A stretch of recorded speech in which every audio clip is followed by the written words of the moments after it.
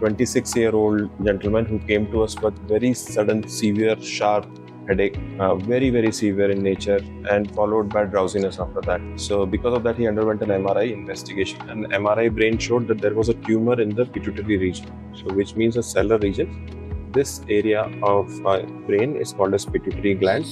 This gland is responsible for secretion of all important hormones, thyroid hormone, growth hormone, sex hormones, cortisol hormone, which is a stress hormone. So it is one of the most important parts of the brain, and it is important to keep the patient alive and also for normal human beings for their normal well-being and development.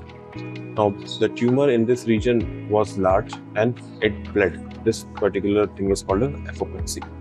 Apoplexy sometimes can be life-threatening, and sometimes the bleed is so large that the nerves of the eye can also get affected and patient can become blind. Luckily, there was no element of blindness, although his hormones went down because of the bleed. So we had to replace the hormone first. Once he regained senses and when he was perfectly fine for surgery, now he is undergoing surgery, which is an endoscopic surgery to remove the tumor along with the bleed. So this is the region of the tumor. As you can appreciate, this is the nose. So we go from here through an endoscope to take the tumor out and come out. This surgery is done through nose. There is no cut in the brain. It is done in navigation guidance through endoscope. The scope goes through the nose into the base of the skull. We drill that part of the skull and we remove the tumor. So this is called as an endoscopic transnasal transsphenoidal surgery, which is done by neuronavigation guidance. We are hopeful that we will be able to remove the tumor completely. So now he is debriding, the Puneet is debriding the tissue, making a space for our instruments to pass through it. We have still not reached the tumor. We are at the base of the skull. We are just clearing the area.